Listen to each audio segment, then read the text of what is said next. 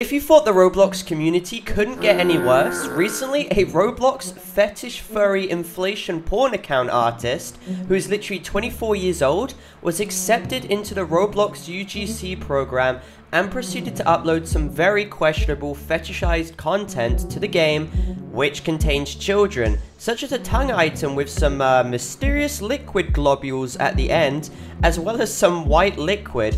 I wonder what this could possibly symbolize. It totally isn't like this guy and his entire community are all sexual deviant adults projecting their fetishes onto a game which is mostly containing minors. Wait, look at that spider there, zoom in, spider cock! His Roblox account too, before he changed the name, bear the same tag as his Not Safe for Work Twitter account, in which is literally a Roblox furry porn echo chamber and contains Not Safe for Work. And I mean, this isn't just like a one-off incident. I mean, if you literally check their Twitter account, it is just full of furry inflation torture porn and fetish content. Spider cock! And literally when it was called out, people, and the only people who were defending it were literally furry porn enthusiasts themselves, were literally saying what a stupid argument that it was, that Alaskan Reality, one of the main people who were calling it out, was saying, keep your kinks away from Roblox. Like, how is that a stupid argument? Keep your kinks away from children, please. Keep them well away.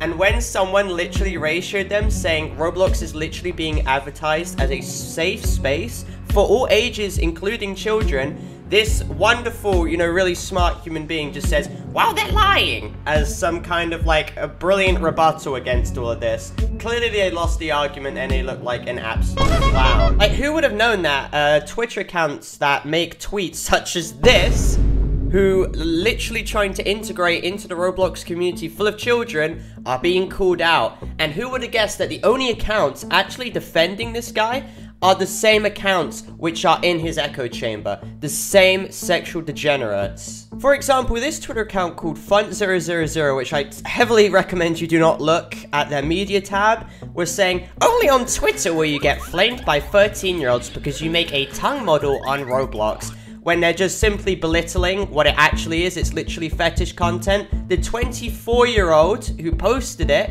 clearly knew the intent of his actions, and they're just trying to dumb it down to victimize them, saying they're some victim of cancel culture and harassment. No, they're trying to project their fetish content onto children. You are completely justified in calling that out. Anyway, I replied, you're a 19-year-old furry inflation fetish enthusiast.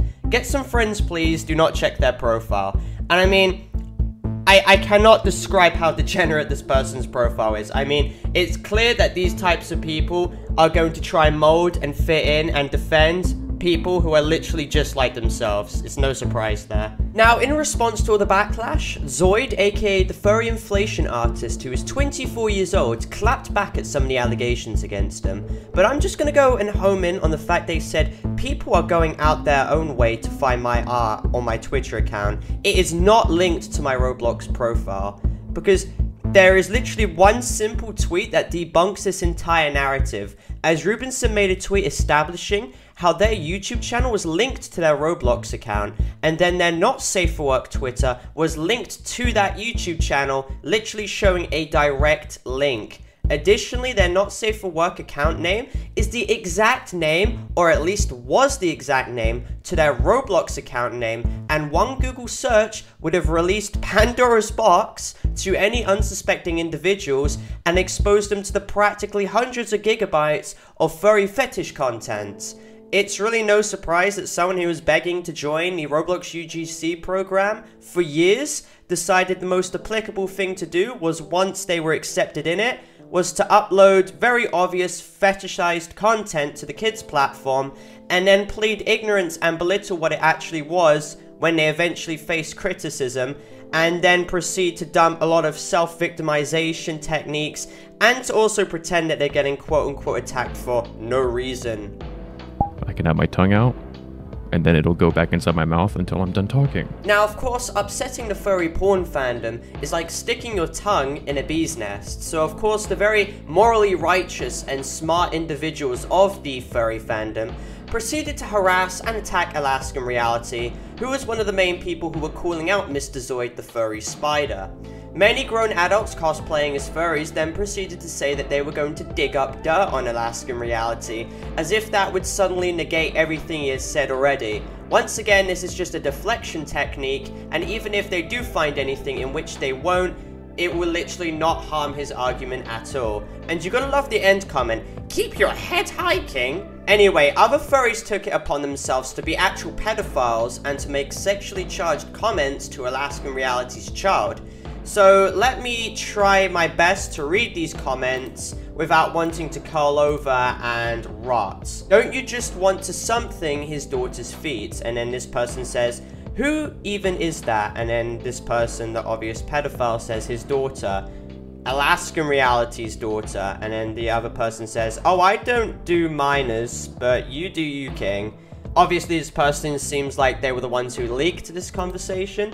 And the same person with the Protogen profile picture messaged Alaskan Reality, posted a picture of the daughter and said, "I want to something your daughter's feet and inflate her belly."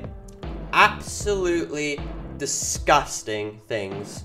But you can't expect anything less from Zoid's fanbase. Now, it's nice to know not everyone in the Roblox community is obviously buying this sexual degenerate's excuses when he literally makes a separate tongue model from his spider character's head. Like, if he wanted just to make the spider character, he could have just merged the models together and made one singular model. Like, I wonder what everyone with the hungry tongue is going to be using the hungry tongue for. And many big members of the Roblox community, as I've said already, Alaskan Reality and Ruben Sim, were dogging on this guy.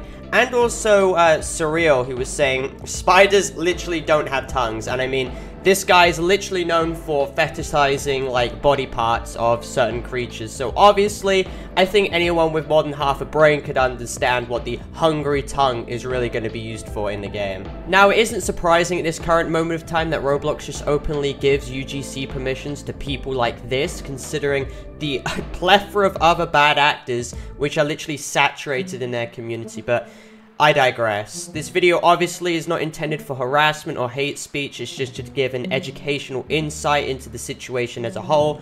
Obviously, don't go harass, attack, or insult anyone present in this video. It's just basically to go over, Roblox, seriously, what are you and your moderation team doing right now?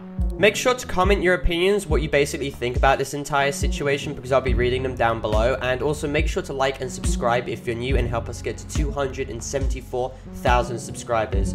And I'm going to try and basically make a lot more videos. I just had a break since I came back from Vietnam. But yeah, I'll be making a lot more videos. Stay tuned for those, and I'll see you guys next time. Also, like another note, I don't want my channel to become like the trenches of Dunkirk after I've upset the furry fandom. So obviously, no ill will to everyone. Just, yeah, please don't project your fetishes onto children, please. I know that's a very controversial thing to say nowadays.